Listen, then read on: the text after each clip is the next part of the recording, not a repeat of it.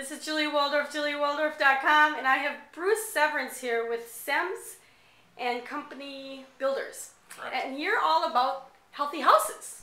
I'm all about healthy houses and energy conservation, and what I'd like to talk about today is the pervasive problem with duct leakage. And the statistic is that in the United States, every house in the country on average is leaking 30% of the air that's pumped through the ducting in the house. That's a lot. It's a lot of air. So you have a big forced air unit with a big blower, the air is getting pumped through the ducting, at least 30% is going out of the house before it ever reaches your living room. Now that by itself is not a big issue, except this has a significant health impact that most people don't know about, and that is that when you pump air out of the house, the supply air has to come from somewhere, and most people, when they turn on the furnace, don't open all the windows.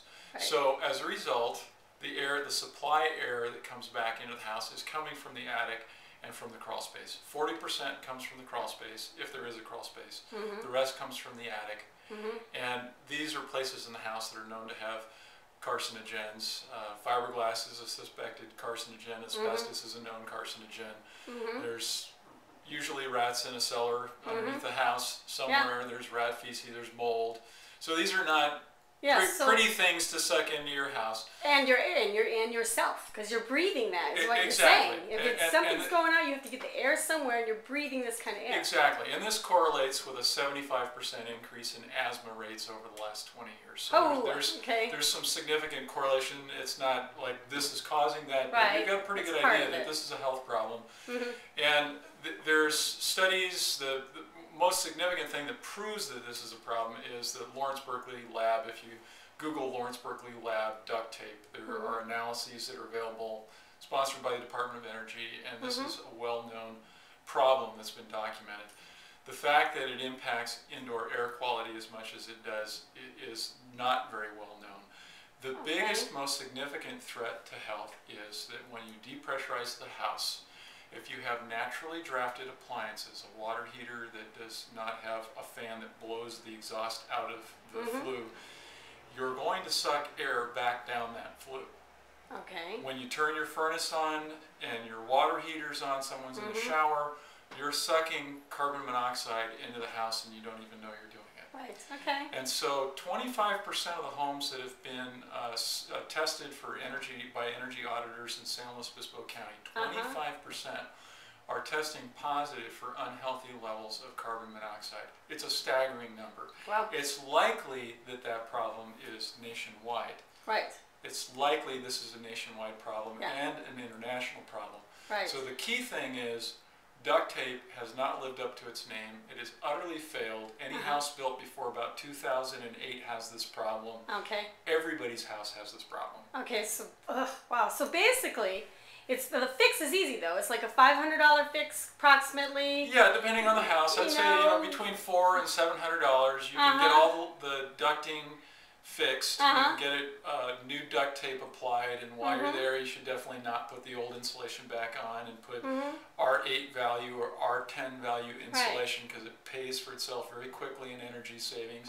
You're going to increase the efficiency of your home with higher payback per dollar invested, higher return on investment than just about anything else you can do to your house. And you'll be a lot healthier. If you have asthma or breathing problems, get your ducts taped. That's what you're saying. And open your windows.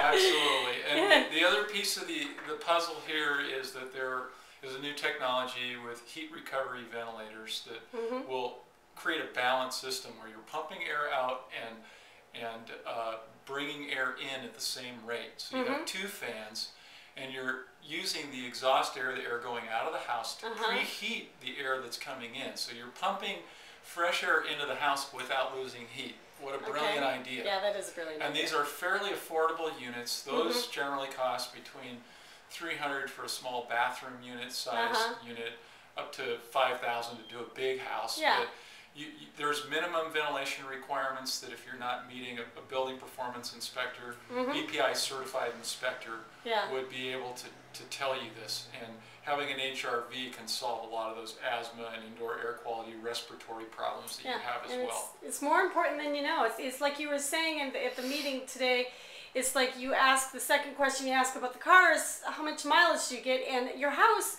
really, how much mileage do you get energy efficient, and health, more than anything, health efficient. Because if you get sick, you're done for, you know, and that's the reality here. So you're really promoting health in your house. Well, and it's a win-win. A lot of things that you might invest in that improve your health don't have a return on investment. This happens to have an energy savings. Yeah, where the energy savings literally pay for the investment within 2, 3, 4 years at very most. Yeah. And it's a very worthwhile thing to do. Even if you're reselling the house, the statistics are that this kind of work pays off. And if you're disclosing to the buyer that you've done this kind of work, houses that have this kind of work done to them are selling for 20 to 30% more than houses that don't, because people are energy and health conscious and they care about these things. So if I want to get my house prepared and ready and cleaned up, basically cleaned up so I'm healthy and I get energy efficient, where do I call? What do I do? Do I call your company, or do I call, what do you do? I'm not going to direct you to my company specifically. But do you call it? Here, I'm going to answer the question. Okay, sorry. If you're in California, go to Energy Upgrade California.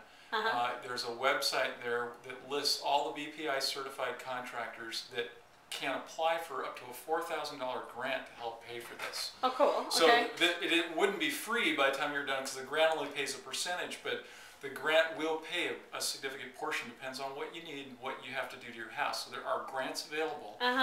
And whether or not they're listed on the EUC, the Energy Upgrade California website, you need a Building Performance Institute certified contractor. That's usually a general contractor or an HVAC contractor that's been BPI certified, Building Performance Institute certified. Okay, great. And they perform energy audits, and they look at indoor air quality issues and minimum ventilation requirement issues and help you solve this problem if you have it. Okay, and does that cost money when they come out to take a look? Yeah, usually an energy audit on a smaller house is going to be about $300, and maybe on a bigger house it might be $600. So it depends on the house and how accessible things are. I see. BPI is much more thorough than your usual real estate home inspection. Much more thorough. Well, there's a lot to look at, though. They bring out engineering equipment, they run calculations, they use infrared cameras so they can see where the leakage is. It's a very thorough investigation of what's going on with your home and indoor air quality. It's very well worth the investment. Yeah, well, nice, nice. So, Bruce, you're all about health and energy efficient, and that's good. It's all good. It's a win-win. Yeah, so what's your contact information? I can be reached at SEMS Company, and we're at SEMSCO.com, SEMMESCO.com. Okay, great. Well, thank you very much. Thank you. This is Julia Waldorf, JuliaWaldorf.com. Ciao, ciao.